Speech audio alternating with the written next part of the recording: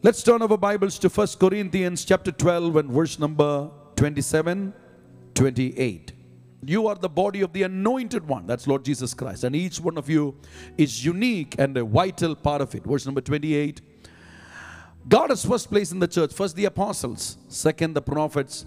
Third teachers. And then those with the gifts of miracles. Gifts of divine healing. Gifts of revelation knowledge. Gifts of leadership. Yeah, shows the next portion please. And the different kinds of tongues. In the world, you need to go to different places for different things. For example, if you need a provision, where do you go? These days we don't go, we do the blinkets.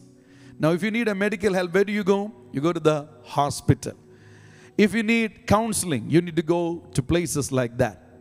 But church is the only institution or the living organization or organ in the whole world where whatever a man leads in life is there in this wonderful place called as the body of Christ. If you can recognize this, understand this, and understand the value of this, you will be so happy, excited, thankful that you are born again, spirit-filled, and part of the body of Christ. It is an efficient office in the church for you to understand that the body of Christ is a place of healing, and it is also a place where healing is ministered. This message, that is why I put two headings today, prophets and healing. So in the body of Christ, don't look at just Pastor Anish, Mano, Stephen for a healing this morning. You're going to look at Jesus, but God will use the prophets in the church to speak to you, and those words will be healing in your life. Now many people, because in the world, just like as how sin is there, sickness also can follow us. But the word of God is really powerful and released by the prophetic office, which can bring healings and miracles and signs and wonders in your life. If you look at the Bible, prophets are people who spoke on behalf of God. The Hebrew word for prophets is nabi. So God speaks through his word. Number two, how does God speak? God speaks to you directly. It could be through audible voice, visions, dreams, and so on. Number three, God uses people to speak to you. Who are they called as? Prophets. The Hebrew word for prophets is nabi, which is commonly used by the Islamic religion.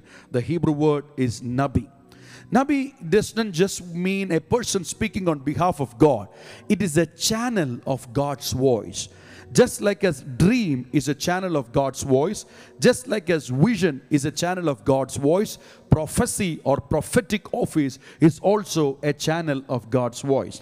But many a times we don't give much importance to it until we read the prophecy mentioned in Joel chapter 2, verse number 28 to 32, which was fulfilled in Acts chapter 2, verse number 17 and 18. In the last days, sons and daughters shall prophesy. You see that first word? But today, unfortunately, in the church only the pastor prophesies. And everyone is looking for pastors. So we are coming into such a system in the new covenant where we are not understanding in the body of Christ there are prophets. And God wants sons and daughters to prophesy. The sons and daughters of the body of Christ will prophesy. Those who are standing strong, those who are standing in the apostolic leadership, because if you see the word, first the apostles, and then the prophets, and then the gifts of various healings in the body of Christ. I don't want any of us to focus on only one person today and say pastor is going to prophesy and release healing. No, in the church today the Holy Spirit is going to open up certain sons and daughters in the church who will be used by the Almighty God to prophetically declare healings, to prophetically declare miracles, to prophetically declare signs which will happen in your life. Come on, if you're responding, you need to respond well to the Holy Spirit. You need to speak in tongues, so that the Holy Spirit will speak to your spirit and you will be able to get it in your hearts. Now this is where we have the challenge. What is the challenge? The challenge of unworthiness. Pastor, I can't. So there was this great man of God, his name was Isaiah. And he was seeing a great vision. He was a holy man, by the way. He was a prophet of God. He's seeing a great vision. And as he's seeing the glory of God, he says, I am an unworthy man.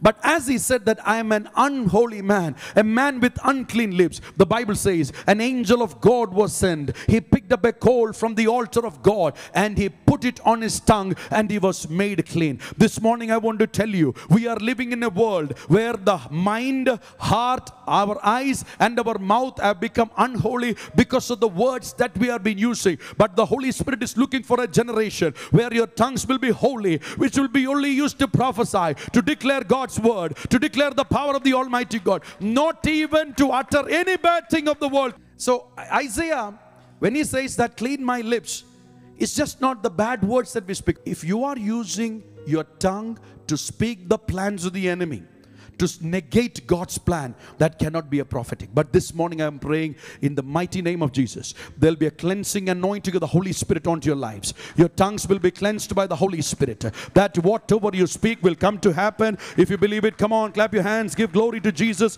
In the Bible, 133 prophets, including 16 women. And how do you know the balance between man and a woman? It is 1:1, because at the time of Lord Jesus Christ, 2 prophets received Jesus at the temple of dedication. One was Simeon and the lady's name was Anna. So it is always 1:1. Family, how will it prophesy? Husband and wife has to prophesy.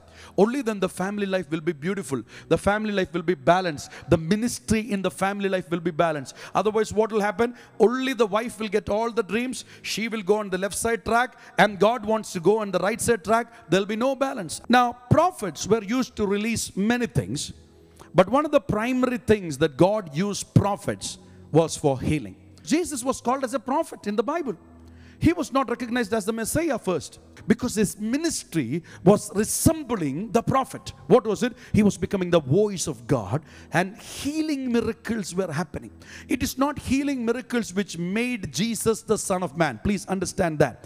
It was not healing miracles which attested that Jesus was the Son of God, because it was the prophetic office which was releasing healing after healing. So every time people saw something in him, they were saying that he is a prophet. There are many, many verses in the Bible where Jesus is called as a prophet. In fact, Jesus himself told about his life. Jesus did not say a man of God lacks, honor in his hometown. What did Jesus say? A prophet is not honored in his hometown. About whom was Jesus speaking? Jesus was speaking about himself. So Jesus himself is saying, I'm moving in a prophetic anointing.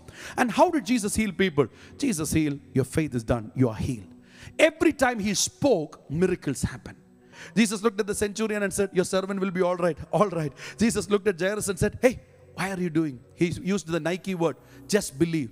Nike says, just do it. But Jesus said, just believe. Whatever Jesus said, it happened. This has to be in an office from the church. That is where I'm coming to. How will it operate? It has to operate from the church. From where will it operate? It will operate from the sons and daughters of the church. It will operate from the pastors of the church. It will operate from the leaders of the church. It will operate from anyone who believes in the power of the Holy Spirit. This is where we as a church should come to. We as a family should come to. We should become a channel of God's blessings. God's blessings. As whatever we say will happen. Matthew chapter 21 verse number 11. So the multitude said, this is Jesus, the prophet from Nazareth of Galilee. People addressed him as Jesus, the prophet of Nazareth. Luke chapter 7 verse number 16. Write down these references if you want to learn. The fear came upon all, they glorified God. A great prophet has risen upon us, and God has visited his people. You see those exclamations and the words that people spoke about Jesus? Look at the next word, John 4:19. The woman said, sir, I perceive that you are a prophet. Mark chapter 6 verse number 4. But Jesus said to them, a prophet is not without honor except in his own country, among his own relatives and his own house. You know why the miracle was not executed? Honoring the prophetic office in the church is very much needed for you to be blessed.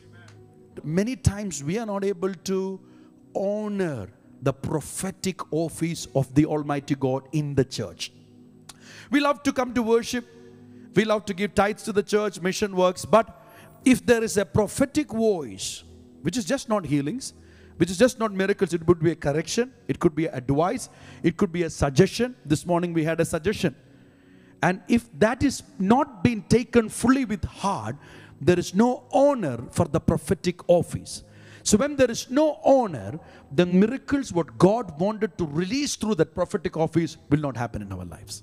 Now, if you study the deep word healing in the Bible, it has another beautiful English word which says transformation or conversion from one state to another. The word healing in the Bible from the prophetic office can transform you, convert you, restore you to God's high and elevated plans in life. So in the church, the speaking is not just for the pastor, it is for every anointed one. That is why I normally tell you should be very careful as what we speak inside the presence of God in the church. Because if you speak something negative, it will happen. If you speak the word of God, it will happen. If you speak blessings, it will happen. That is why Bible is the only book, religious book, which has words of blessings again and again. Have you ever seen any other religious prayer meeting ending with a benediction? You will not see. You know why? Because there is no word of blessing in it. But Christians end their prayer in benediction, because when I say, now the grace of Lord Jesus Christ, the love of God the Father, and the presence of the Holy Spirit be with you, or now may the Lord make his face shine upon you, may the Lord bless you out of Zion. Those are words of blessings. It's prophetic. It releases healings upon your life. 1 Kings chapter 17, verse number 17 to 24. Now it happened after these things that the son of the woman who owned the house became sick. And his sickness was so serious that there was no breath left in him. Right time that we prayed for COVID-19 healings. So she said to Elijah, what have I to do with you, man of God? Have you come to bring sin to remembrance and to kill my son? You see, this unworthiness was there in the Bible. Right there in the Bible, this unworthiness is there. Verse number 19. And he took her, give me your son. So he took him out and stretched and carried to the upper room where he was staying and laid him on the bed. That's honor, honoring the prophetic office. Verse number 20. Verse number 20. Then he cried out to the Lord and said, O Lord my God, have you also brought tragedy on the widow with whom I lodged by killing her son? You see, the prophet was staying in the house. Here, next verse. Next verse, please. And oh God, I pray, let this child's soul come back to him. 22. Then the Lord heard the voice of Elijah, and the soul of child came back to him, and he revived. Honoring and moving in a presence of a prophetic office or a prophetic church always releases complete healings in your life. I told you, healing is just not physical healing, bringing people back to life. Now, many of us might be thinking, Pastor, in our church, are people getting resurrected? All of you are resurrected people only. Because the Bible says in Romans 6, you have been crucified, now you are buried with Jesus, now you are a new creation. 2 Kings chapter 4, verse number 18 to 37. 2 Kings chapter 4, verse number 18 to 37. And the child grew. Now it happened that one day he went out his father to the reapers. And he said, my head. And she said to the servant, carry him on his mother. And when he had taken him, brought him, his mother sat on her knees till noon, and then he died. She went up and laid him on the bed of the man of God, shut the door upon him, and went out. Then she called her husband and said, please send me one of the young men, one of the donkey men, run to the man of God and come back. And she said, why are you going to him? It's neither new moon nor Sabbath. And she said, it is well. Then she saddled a donkey and said to the servant, drive and go forward. Do not slacken the pace for me unless I tell you. And she departed, went to the man of God at the Mount Carmel. It is when the man of God saw her, she said, Gehazi, look, the Shunammite woman is coming. Please run to meet her and say to her, is it well? Is it well with your husband? Is it well with your child? She answered, it is well. Verse number 20 says, now when she came with the man of God at the hill, she caught him by the feet, but Gehazi came to push her. But the man of God said, let her alone, for her soul is in deep distress. The Lord has hidden it from me and has not told me. Verse number 28, so I asked the son of the Lord, did I not say, do not deceive me? 29. And then he said, get yourself ready and take the staff in your hand, and be you meet anyone, don't greet. If anyone greets you, do not answer, but lay my staff at the face of the child. 30. And the mother of the child said, as the Lord lives as his soul, I will not leave you. So he arose and followed her. 31. Now Gehazi went ahead and laid the staff on the face, but there was neither voice nor hearing. Therefore he went back to meet him and said, the child has not awakened. Lord. Verse number 32. The Elisha came to the house. There was a child lying dead on his bed. 33. He went in, therefore shut the door. And two of them prayed to the Lord. And verse number 34. And he went up and lay on his child and put his mouth to mouth, eyes and eyes, hands and hands, stretched himself on the child, and the flesh of the child became warm. 35. He returned back and forth in the house again and went up and stretched himself out of it. Child sneezed 7 times and the child opened his eyes. 37, 36. And he called Gehazi, called the Shunammite woman. She called her, and when she came to him, he picked your son. Verse number 37. She went, fell at his feet, bowed to the ground, picked up her son and went out. 38. And Elisha returned to Gilgal, and there was famine in the land. Very simple story for us to understand, but there are 3 very top secrets in this, and we're going to pray after listening to this. Number 1, the blessing of the child itself came to that woman. If you read that passage, she was barren. The blessing itself came because of a prophetic voice. Now the blessing which came died. How many times have we felt the same in the church? We came to Jesus, God said something, God did it, God blessed us, and after some time, we saw the same thing leave our lives. This is how many times it happens. God releases a blessing. God pronounces a blessing. But after some time, we feel that the blessing is dead. But in the name of Jesus, I want to pronounce it over our church in the mighty name of Jesus, that what God has pronounced and released the blessings upon you will come back before November 2024 for the glory of Lord Jesus Christ. Come on, somebody, if you believe, you can speak in tongues, clap your hands, give glory to Jesus and believe it over your life. So the first one is that she was blessed by it. She never had a child. Who came? Elisha came, stayed in their house, prophetically announced a blessing on her, and the blessing came true. Now the same blessing died. But one thing she did, you know what? She didn't break the house which she made for the prophet. In fact, they were living in only one bedroom house. And when the prophet started coming frequently, they built a second story. It made it 2 bedroom, and they put a table and a chair and everything for Elisha. When the child died, she did not take her to the mortuary. She took the child and kept it in that prophetic atmosphere. It is very important that you're part of a church which has prophetic atmosphere. The prophetic atmosphere has to be honored. Any church honoring the prophetic atmosphere, especially from the apostolic leadership. The apostolic leadership is the key factor. That is why the Bible says in the New Covenant, the church is built on the foundation of apostles and prophets, where Jesus is the cornerstone. So it has such great importance to the apostolic leadership in the church and the prophetic office in the church. But when we grow up in traditional churches, the problem is we are Christians, we are born, we take the child baptism, we grow there, we attend the Sunday school, then we get married, then we die, and they have a burial place. That's all. But they're not able to overcome the issues in life. In the year 1989, my father was dying. He was on the deathbed. I still remember that day very clearly. Everyone was crying. Our money couldn't help. My father's only one sister, her husband is a doctor. His father is a doctor. His brothers are doctors. Still, they couldn't help. That is when, for the first time, we experienced Holy Spirit in our house, when we called up the Jesus Calls prayer tower in Madras of Uncle D.G.S. Dhanakaran, the greatest apostle of the nation of India.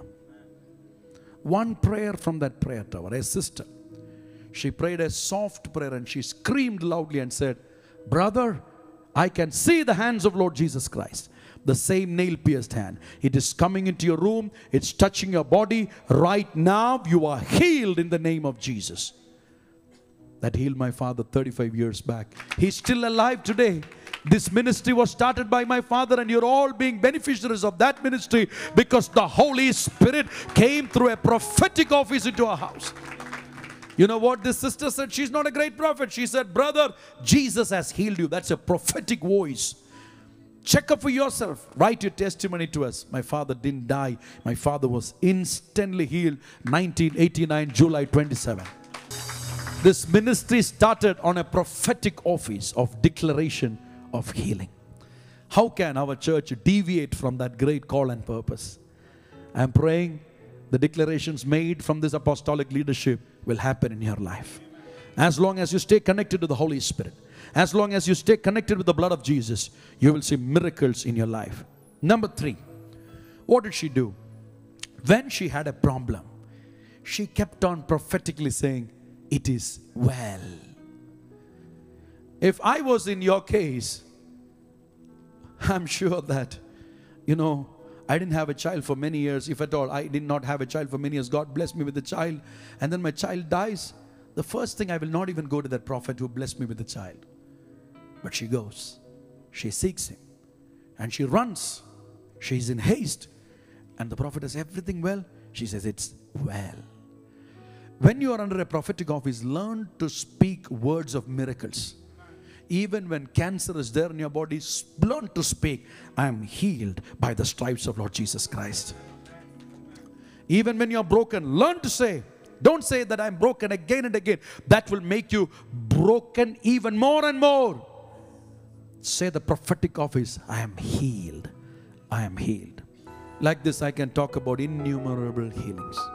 3 things she did. Number 1, she honored the prophet. Number 2, when the issue came, she went into that prophetic realm. 3, she said, it is well. Speak words. Jesus never said a negative word. Jesus never said, I can't do it. He said, it can be done.